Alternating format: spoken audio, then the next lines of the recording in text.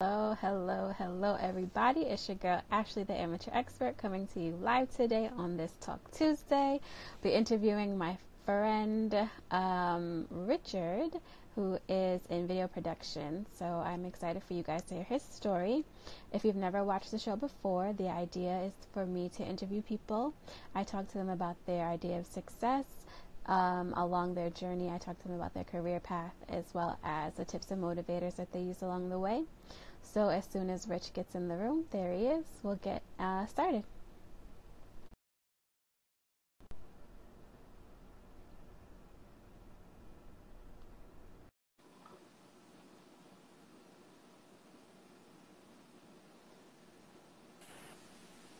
There he is. Hello. Hey Rich, how are you? I'm good. How are you? I'm good, thank you. So Good. if you can, please introduce yourself, tell us who you are and what you do currently for work. Hello, everyone. My name is Richard Turrentine. I'm a cinematographer slash serial entrepreneur here in Los Angeles. That's my 9 to 5. That's my 7 days a week. It doesn't stop. So that's my life. Awesome. And so what did you want to be when you were growing up? Like as a kid, Mm-hmm. man, that's a really funny question because it's the complete opposite of what I'm doing now. Like growing up, I grew up in a small little cul-de-sac, pretty urban setting, and all we Were ever you did in was, LA? no, this is back home in DC. Okay. Yeah, so all we ever did was play sports or like rap or whatever. It was so funny. So growing up, I that's all I wanted to do. I wanted to play football and like rap with my peers. I mean, that's all we ever knew growing up. That was cool and that was exciting. I wasn't really exposed to too much more that would have, swayed me to do anything else. So that was really it. I mean, I thought that was cool and something that would make me a lot of money as an adult. So it was always, either playing sports or being some type of rapper or something. And so you mentioned making a lot of money. What was your idea of success when you were chasing that dream or thinking that that's what you wanted to do? Was it a monetary basis?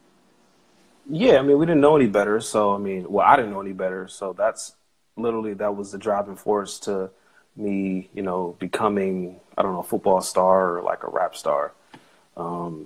Yeah, we were young, just out there, in the streets and playing and stuff. So, yeah, that was it. Making a lot of money, which I mean isn't a bad dream or motivating. Um, Yeah. so how did you transition from wanting to be an entertainer or a rapper to becoming a cinematographer?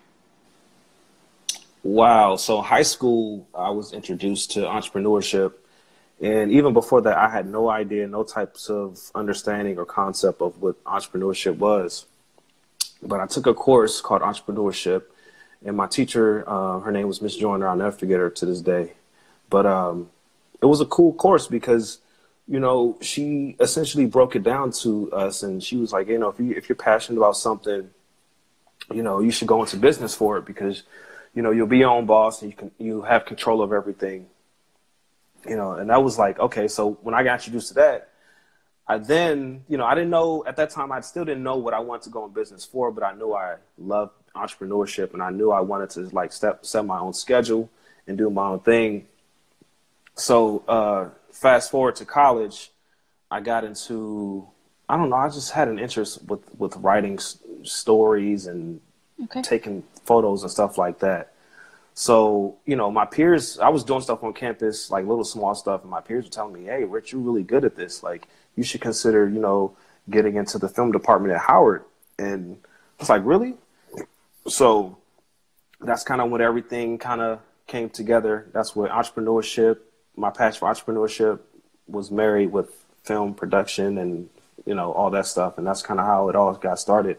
And from that on, like, I was a sophomore at the time, and I was shooting senior thesis projects for the upperclassmen and like traveling to New York and shooting like hood videos in the neighborhood. And then I met my mentor, Edward. He's a big photographer back home in DC. And he took me under his wing, and, I was shooting weddings and bar mitzvahs. And then from that, I was doing a lot on campus. I was part of the homecoming committee.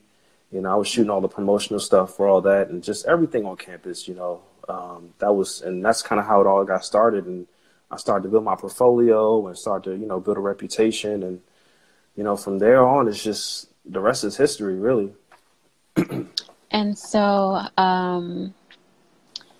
what is your idea of success now? Oh, that's a good question. Early on, it was just with film production and stuff. It was just about, building a portfolio. Work on has to be something that's moving, something that's going to be timeless, something that's going to inform, the Black community and just the world and the world as a whole. So I'm very strategic on like what I want to be involved with when it comes to film production stuff, and my name and my legacy attached to it.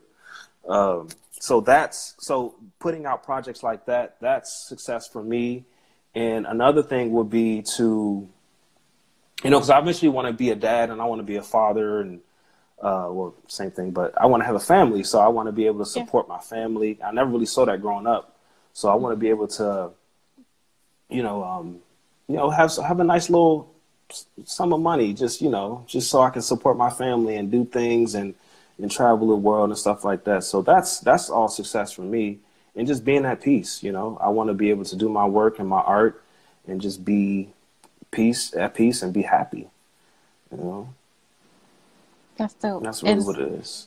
And so when I met you, out in LA, you told me that you had a pretty interesting story about how you got to LA. For those who I think what resonated in me was that you had this fire, this passion, this desire, and you chased it. And so if you don't mind sharing just sort of, not all of the details, or if you want to, but just sort of like your journey of leaving college and then how you got to LA. Oh, you put me on the spot. Found your footing in LA. Okay. So LA was rough when I first moved here. I came out here and I had a job, but it wasn't what I thought it would be, and it got terminated. I got terminated. So I was just left out to dry, essentially. Ended up being homeless. Ended up, living on my friends and, couches and stuff like that. So it was rough. Like I was living on my car, showering at the gym early in the morning, waking up and, applying to jobs. It was rough. Like I was homeless for a good, year and a half or so. Wow. And then, but that time I was still like filming and working on projects, but it wasn't, I was freelancing. Yeah, exactly. So, got to a point where I'm like, yo, should I go back home or should I just stay here? And at that time, still, like a lot of my peers that came out here around the same time I came out here, they were going back home because they just couldn't stand it. They just couldn't do it. So I don't know, like I just had a lot of faith, and I just really sat back and looked at like how I would want the rest of my life to be. And if LA was to cater to that, then I would stay. If not, then I would leave. But so I had a plan, and I bought some property. Well, I'm sorry. I saved up for a property that I saw that I was like, okay, this is going to make me some passive income. This is going to kind of dig me out the hole and, I guess put some type of foundation under my feet aside from like the projects that I was working on. So I found this property and I got in contact with the broker, and I told him straight up, I said, hey man, I don't have all the money for it, but I love the property. I think it's truly, I think it's beautiful. I think it's a filmmaker's paradise. I have the goal in mind I want to rent this out to other filmmakers and have them like shoot their projects, on it. And, I'll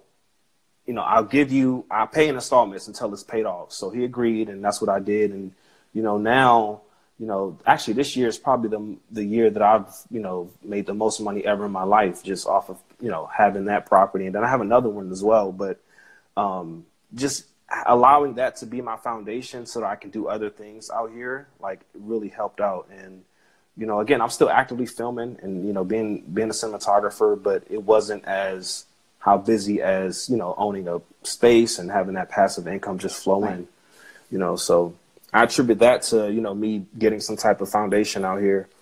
And I've worked with some pretty cool A-list celebrities and people who have the crazy idea that, since you worked on that project that you're rich and that you're established. Yeah. No, like LA is a constant grind. Like you work with a celebrity, cool, whatever. They're like, they only paying you for the day rate. You're not getting residuals or royalties from that project that you worked on. So, right. It's about, establishing yourself and just, keep being consistent at it, so. Thank you for sharing that. Because I definitely think and know that that's an inspiring story. So if you can, please share with us something that you learned or something that you're still in the process of learning that you wish you knew when you first started. In LA? In LA or starting your entrepreneurial ventures. Okay, I'm going to say entrepreneurial ventures. One thing that I wish I learned early that someone would have told me was that, you're going to fail. Like, you're not going to have everything figured out. So you can't be discouraged that, you're going to take some losses or whatever. Like, that's just a part of the process. And, I tell everyone, because people ask me this all the time, like how I'm able to, adjust and do things. It's, you have to be relentless. You have to know that, your idea or whatever you're working on is going to succeed. And that's going to be your driving force to really continue to, go further and just do the best that you can, So I tell everyone, like, if you're starting a new business or you're doing something that you've never done before, you're going to fail. Right. You're going to fail and you're going to lose a lot of money that's just part of the process. So you can't be discouraged by that and you can't quit. Like, those are all they're testing roadblocks to see if you're really serious about what you're trying to do. Right. Right now I'm building an app. This thing has exhausted me, and it's been the most challenging thing I've ever done in my life. But I've had this idea for, a couple years, and I'm like, I will not be defeated by, if this happens or that happens. Like, nah, like, this is something that God has planted into me to build and to do, for a greater cause. So I would say failure. A lot of people go into it thinking they're over, I'm going to get rich, or like, this is going to be it. Like, nah, that's not how it goes. Yeah. Being able to know that, be prepared to fail, and then also have like not a backup plan, but be able to have contingency plans. Exactly. And like you said, stay consistent. You have to. And so piggybacking off of that, what are some tips and motivators you used when you did hit those hard times? Well, I'm a big family person, so I would check in with my mom, my sister, family, and just to, put things in perspective. And they keep me grounded. Those conversations and just sometimes getting away from the mess of what you're building, as far as like, if you're building a business, whatever, getting away from it for a little bit and then coming back to it. Like, because I feel like if you're in it 24/7, you would drive yourself crazy, and it's just not healthy for you. So, and doing things that you're happy, that you're not, that doesn't require you to think about stuff so much. Like all of those things, like, really help me into getting back on pace to I guess fulfill what I'm trying to do. So yeah. There's so many different things I pull from music, like going out, like it's just a lot of different things. That's really good. So where do you see yourself in the next 5 years? Wow, that's a really good question. Well,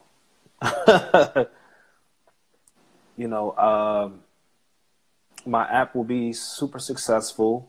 I will have HQ for my production company, and I always say, like, I'm gonna have this big, super big warehouse, and on the west wing we're gonna have production stuff, and on the east wing we're gonna have film tech stuff, and I'm gonna literally go back and forth. That's gonna be my daily routine every day. So the next 5 years, I'm gonna have like this super cool creative space where on one side I'm producing and creating movies and all other types of digital content, and then I'm also going to be in the mix with film tech and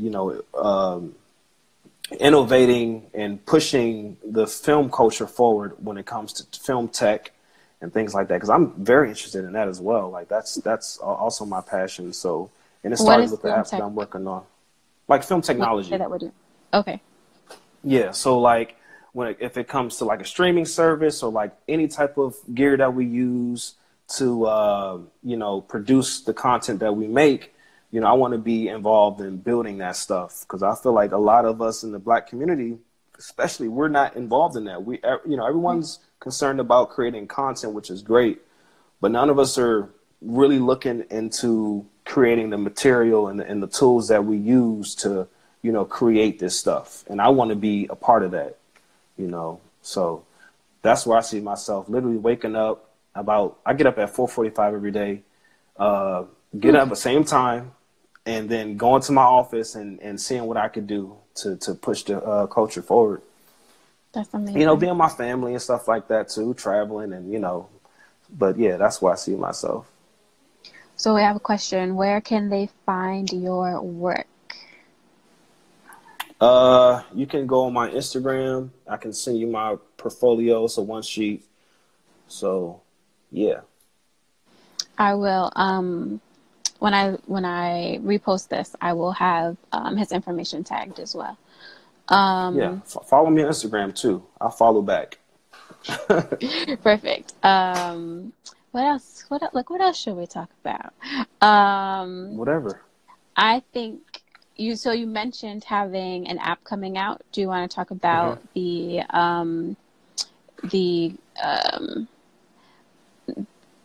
it's not a competition, but what you're getting ready to how you're getting ready to present it, right?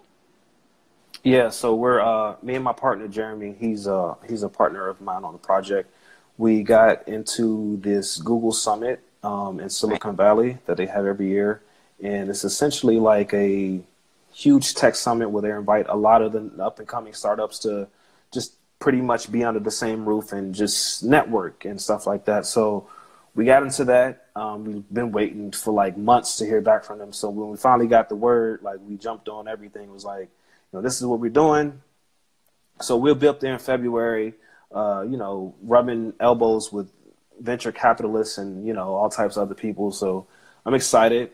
This is a huge milestone in the project because, again, like I've invested so much time and over 2 years. I've been working on this project for 2 years on the low.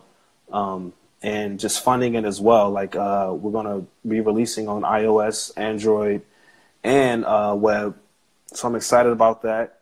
And I mean, again, guys, skies is the limit. Like I've been working on this project for 2 years, like just, and throughout those 2 years, I've been hit with so many road bumps and still to this day, like it's always something that's popping up. So, just don't give up. And if it's something you truly believe in, like just go for it. I had this mentality was like, I have nothing to lose. Like I've already been super low where I've been homeless in my car, showering at the gym. So nothing can ever like bring me down to that level anymore. Like, and I have that killer mentality, where I just want to get shit done and really fulfill, my purpose in life and, just keep having that drive. So we'll be there in February. I'm excited. I'm excited to get the reception. And right now I'm wearing a shirt right now. This is the title of it. If you can see it. Yeah. That's the name of the summit. Oh no, that's the name of your app. The app. Yeah. Yeah. That's so exciting. And so I think you posted something about the your property, and I am claiming that I will be there to do some promotional work for Affirmed Armor, which is a brand I'm wearing currently. Mm-hmm. So repping Yeah. ourselves, trying to do big things. Yeah, So yeah, definitely. I'm excited for everything that you have coming up, and I'm excited to be able to partner with you, God willing, in a few Mm-hmm. months. Um, so if you could please share with me something that I don't know. So I call myself the amateur expert, and I claim to know a little bit about a lot. And so, what can I say that Rich taught me? Oh, about our conversation today, No, or any just fact, random tidbit. oh, any random? Okay, got you. Um, Man, a lot of people don't know this, but I'm into motorsports. Like I love Formula One. That's like my escape from film and everything. Like I love fast cars and uh, yeah, that's what really gets me going. That's what makes me happy. A lot of people don't know that, but like I literally watch Formula One racing every Sunday. It comes on, and my favorite race car driver is Lewis Hamilton. Black But guy, I'm big right? into Or that. French? Black Black guy, French. yeah, he's a black guy. The only black guy Okay. in Formula One. And what? Excuse my I won't say ignorance, but ignorance. What's the difference between like NASCAR and Formula One? Or is there a So difference? So NASCAR, the circuit is just a circle, an oval. But Formula One is more of an like it's turns and it's a lot more to it. It's essentially like a fighter jet driving on the ground. Like that's how fast the cars go, and it's a Yeah. lot of technology and innovation that's put into those cars. So yeah, I'm really into that Do you heavily. plan on participating in it, or like owning a vehicle that goes that fast, or just something that you like to No, watch?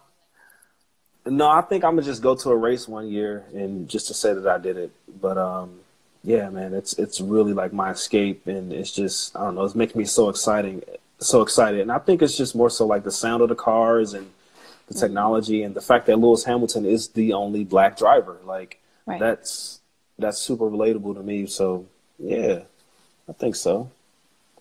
Nice. Good to know. Thank you for Mhm. teaching me that, and thank you for being on the show. For sure. Is any Best other of luck. questions or anything? I don't think so. I mean, so okay, so you moved with a job out of college Hmm. to LA. Hmm. Would you suggest that if some like would you suggest someone move cross country or move, make a big leap if they didn't have a job? Or do you think that they should secure something before they go? Oh, you should Like for to follow sure. their passion, or you know what I mean? Yeah, you should definitely secure something before you move to LA. LA is just it's a very tough city to really get yourself established. So I think having that foundation, like the basics, if you have the basics covered, you'll be fine because you'll fall into like what you really came out here to do. Like if you have Mm-hmm. a job and you have an apartment, you'll be fine because you'll have a place to, set back and then go and reset and go out and to do what you really want to do, Right. So yeah, definitely. Like, don't come out here just thinking that you could get on.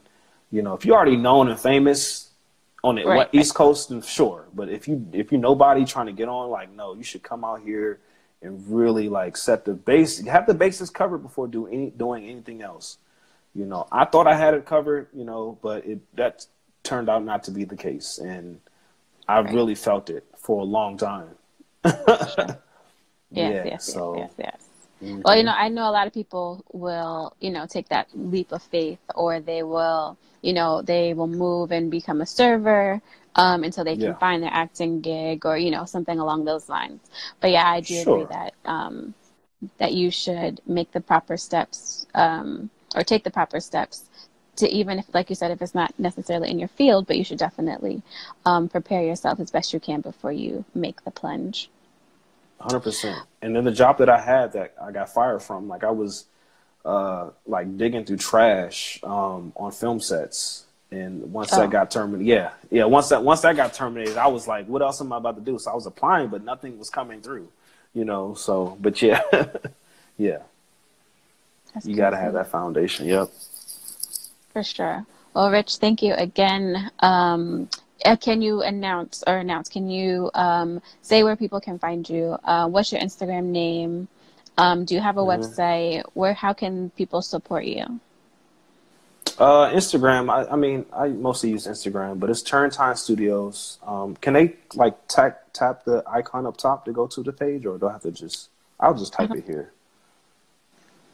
Yeah, and then my website. You can just go to the link in my bio, and it'll take you right to my website where I have my my film portfolio stuff, things that I've worked on, and hit me up. Perfect. Hit me up. There we go. Perfect. Thank you again, and best of luck to you. And we'll be talking soon. Yeah, definitely.